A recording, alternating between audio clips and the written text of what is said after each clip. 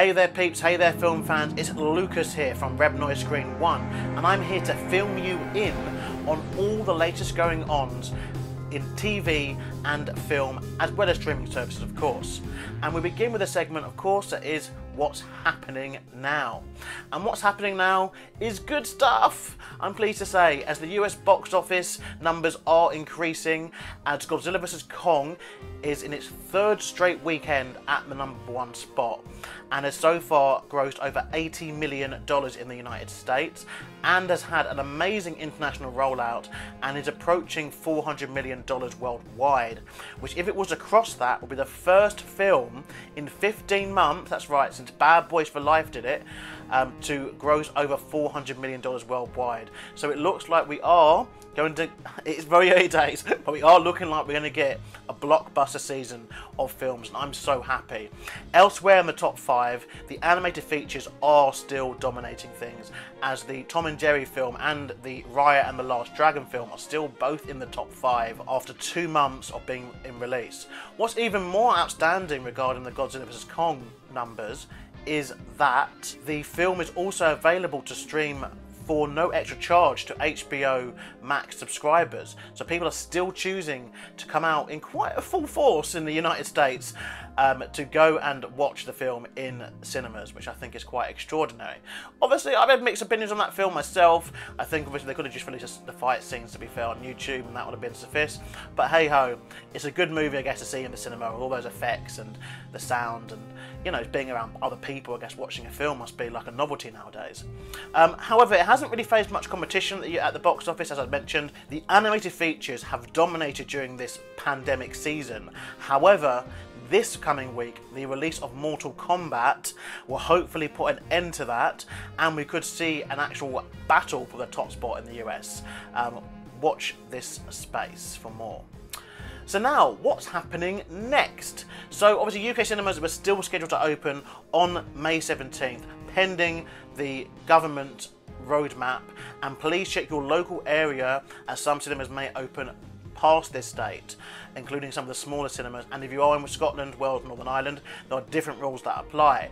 But in England, it's looking likely on May 17th will be the day film fans will be able to go back to their local multiplexes, so cross fingers on that. We have had a lot of shuffles, to be fair.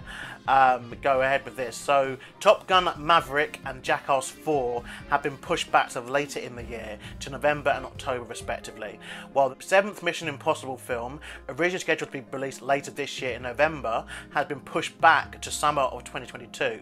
This therefore means that the 8th Mission Impossible film that was filmed back to back with the 7th will be released in 2023, believe it or not. So still a while for anyone who wants to see the new adventures of that franchise.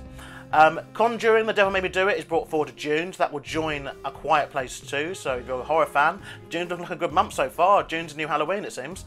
And Hotel Transylvania and Peter Rabbit 2 have both moved forward a few weeks. I believe Peter Rabbit 2 must have been the film that has hopped around. Just wait for that applause for that joke, laughter. I think that's enough. It's hopped around release dates quite a lot during this pandemic season, but it's looking like, as of now, it is going to be released in June. So June's looking like a big month so far. But before all that, it's all about the Oscars. And the Academy Awards are taking place later this month, and I shall have a special video coming up on this channel. Don't forget to check out my BAFTAs video that I did, where I went down some of maybe the kind of frustrating things about the award ceremonies, and more will be featured when I come and talk about the Oscars. However, if you're after watching some of the Best Picture nominees, here's a few that you can watch in the United Kingdom at present. You've got Sound of Metal, which is led by Riz Ahmed, and that is on Amazon Prime. You've got Trial of the Chicago 7, which is on Netflix, as well as Mank, which is leading in the number of nominations for this year's ceremony, and that's also on Netflix. Promising Young Woman just dropped on Sky Cinema. Now, with the next 2 films, you have to pay extra for. Judas and the Black Messiah, that's on Sky Store Premiere, £15.99, and Minari, which is streaming on several services but at a paid price of £9.99, but I found it on Apple TV. So, you know, you can watch those, but you do have to pay an extra fee, just to warn you. The favourite to win Best Picture, at least, seems to be Nomadland, the Chloe Zhao film which stars Frances McDormand, already obviously a 2-time Academy Award winner, is looking likely to pick up the Best Picture. However, it's not going to be available to stream over here via Disney Plus until after the ceremony has taken place on April the 30th. And The Father, if you're looking forward to that film starring Sir Anthony Hopkins in the leading role, he won the BAFTA recently as a Best Actor for this, that's not going to be out until the 14th of June here. So long times after these ceremonies have taken place. But hopefully, you know, you get a chance to watch some of the other films, and don't forget to check out the BAFTA video that I did, and I will be doing stuff on the Academy Awards as we get closer to that date.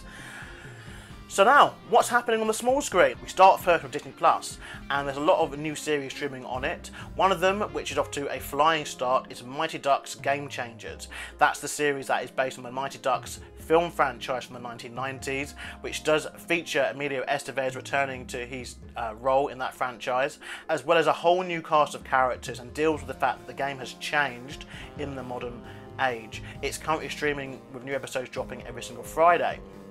Another series which seems quite similar to that is a Star original series called Big Shot, which is about a basketball coach who is made to teach a female team of basketball players, and that is also streaming on Disney Plus. It seems very similar to Mighty Ducks though, so I don't know whether it was the best timing releasing them both at the same time. I may would have waited a few weeks, but it's good to see new content coming forward. And of course, don't forget, this Friday we'll have the season finale of Falcon and the Winter Soldier. I've had mixed thoughts on this so far. I felt the pacing was very slow, the character development was not very good in the first kind of half of the series. It has stepped up its gear in the last couple of episodes, and I'm hoping for a good send-off as we look forward to Loki and the MCU returning to cinemas finally later this year, Black Widow. Elsewhere on Netflix, the #1 film at the moment is Love and Monsters. This is about a monster apocalypse. Looks like a kind of like their answer, I guess, to Godzilla vs. Kong in the cinemas. So if you're after more kind of monster madness, then please stream that on Netflix. And a new sci-fi drama film called Stowaway will drop this Thursday in the UK on Netflix, and that looks like to be the new kind of space age hit. And now we look finally to Apple TV, who are releasing several new documentaries ahead of Earth Day this Thursday. Firstly, you've got Earth at Night in colour. That's narrated by MCU star Tom Hiddleston. Meanwhile, his MCU comrade Paul Rudd narrates Tiny World, and of course they've got David Attenborough on board for this, and his acclaimed documentary The Year Earth Changed is streaming on the service now. And I'm going to end this with this note. This year marks the 70th year, that's it, 70, the 70th year in the broadcasting career of Sir David Attenborough. He is the only broadcaster to win BAFTA awards for programs produced in black and white, in colour, in HD, 4K and 3D. And he's released content, like I said, for 70 years. He's a national treasure. I know he didn't really like that term, but he is. He's a national treasure, and I think long live kind of the king of documentaries, Sir David Attenborough. But yeah, look, that's kind of everything I've got to say this time. Next time we will be talking, I said, about the Oscars, about the Academy Awards, and about the end of the awards season. Hopefully we'll be having some kind of more UK-based news when it comes to release dates, and be thinking about what will be the first film to top the UK box office since cinemas closed late last year. Until then, I've been Lucas. Don't forget to like, share and subscribe, and check out the other channels that we provide here at Reb Noise. Until then guys, I'll catch you next time. Ta-ra for now.